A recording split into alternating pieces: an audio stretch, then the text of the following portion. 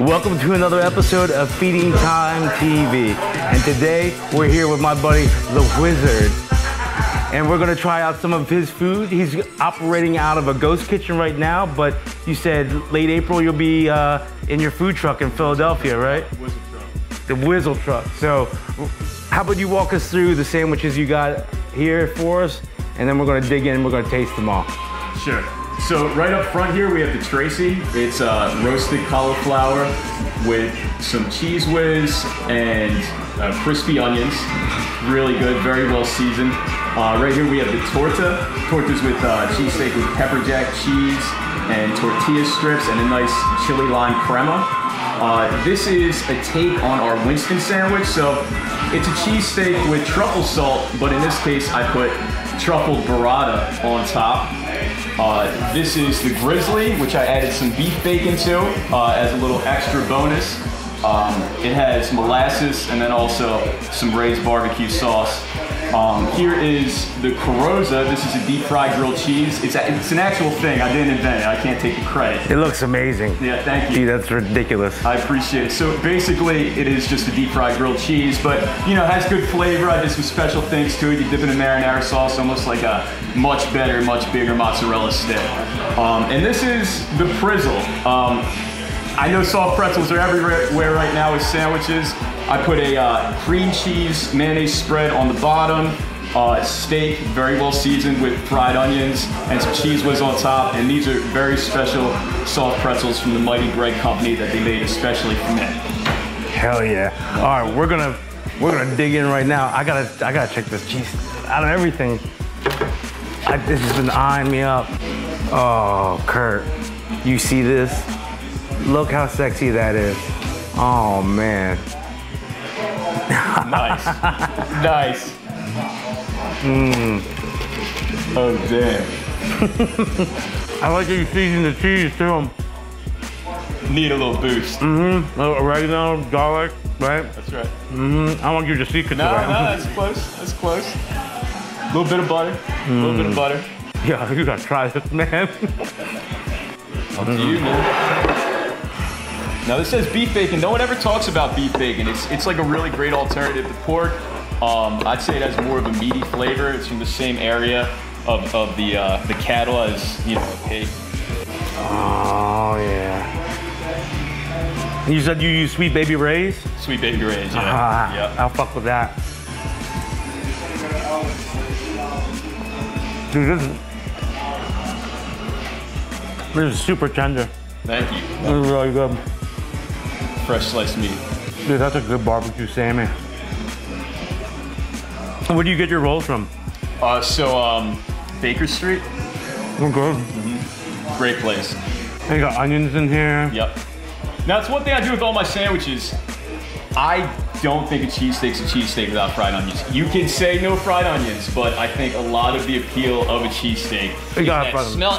You need it. I mean, you just like, so I automatically put onions on everything. So that's delicious. Let's try this fucking pretzel. Oh, look at that whiz. Whiz, and you said there's a cream cheese mayo? Yeah, cream cheese mayonnaise concoction on the bottom. That pretzel's good too. A little everything bagel seasoning on there too? That's right, yep. That's fucking banging. And this is the cauliflower? Yeah, that's the Tracy. That's a little, you know, between courses kind of thing. You need vegetables, you know? Yeah, I'm saying like, I'm sure you get it a lot. Lots of vegetarians and vegans out there. Yep, and I feel like this hits it. I'm not a big tofu guy. I'm not. Like, I respect it and everything, but I really love vegetables. So if I can throw some vegetables into my menu, I do.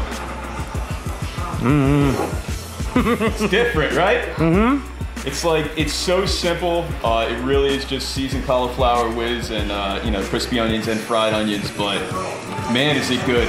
It really is a thing. If I'm in the kitchen and hungry, I'll just make that real quick because it's fast and simple. I do have a vegan option. It's a char siu eggplant that I make. These rolls actually are vegan. All these rolls are vegan. Most rolls, I mean, a lot of rolls are and they just don't advertise it. Yeah. I mean, come on, at the end of the day, bread is just flour, water, salt, yeast, you know? And that's basically what these are, but they have like a really nice, I would say like a little bit of a sourness to them, like a little bit of a sourdough without being like overly sour. Look at the, Look at this torta. That's just beautiful with the tortillas. And what kind of, is that a chipotle crema or what? Yeah, it's a chili lime crema. There you go. Crema, yep. Oh yeah. And those of you who don't know, a torta is a turtle in Espanol. There you go, man. Turtle shell, yeah. I love it. Steak is flavored really well. Thank you, man. And these are loaded. And that is the regular portion. I did not, you know, trump it up for you guys. I wanted it to be what people are actually getting. Well, I will say, I put a lot of money into this one. Burrata's not cheap, but enjoy, man. Will it ever be on the menu? I don't know, maybe. But, you know, for right now, this is kind of like a little special thing. And I love burrata. I love cheese. I love burrata, bro. Favorite cheese? Oh. There's a special cheese called Prima Donna. I don't know if you ever heard of it. Look it up, man. It's kind of like a drier cheese, almost like a Parmesan Reggiano. Very good, Prima Donna. Is it dope? Is it dope? I never ate that. I mean, I never ate the cheese. I never ate the burrata cheesesteak before. This is banging, and there's truffle on it, right? Yeah, there's truffle salt. Yeah. It's truffle burrata and then also truffle salt. You can taste it. It's motherfucking fancy up in here, boy. Try it. It ain't cottage cheese, man. I wish it was. It'd be a lot cheaper. Looks like you pillaged. Oh yeah, a little bit of everything. I'm gonna be here for a little bit. I'm gonna need a couple more beers. There you go. I've been eating cheesesteaks my whole life. I love them. It's kind of, I mean, really, all Philadelphians, it's kind of like our honorary food. It really is. People come here, tourists. Yeah. I would say our Times Square is Pat's and Gino's. What's your best seller right now? Like, what do you get? Right now, out of all of these, probably the torta. I can see why. That thing is. And the Carosa. Yeah, the Carosa, dude. Yeah. It's like it's basically fried, like grilled cheese with garlic bread, deep fried deliciousness with man. It's phenomenal. Don't mind if I do. Yeah, no problem, man. And I'll be honest, I do the cold marinara because the sandwich is so hot. It kind of, I don't know. I like the cold marinara. I'm good with it too. Not gonna lie. I'm gonna have to come out here again. Well, no, I'll just find you in Philly in April. Yeah, that's right. That's right.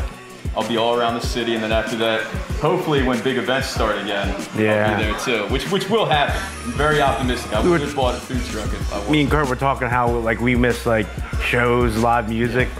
Dude, that'll be a killer. Like when festivals are back in, pull up the food truck, got the cheesesteaks right there ready to rock and roll. Hell yeah, man. Well, I look forward to actually catching you out in the city in the truck. Want to thank you for like this amazing food. I'm gonna continue eating this. Like the food is amazing, and thank you for having us. And thank you for the gear too. I'm gonna rock the shit out of those shirts. All right, guys, thanks for joining me and the Wizard over here trying out his cheesesteaks. Definitely check him out. I'm gonna send up the information so you can follow him, check out where his truck is. And if you're in this area, definitely order this through the apps. What apps are you delivering through right now? Uber Eats, Grubhub, and DoorDash. There you go. So look them up. Order it if you're in the area. And as always, thank you for watching. Always like and share. I'll see you guys later.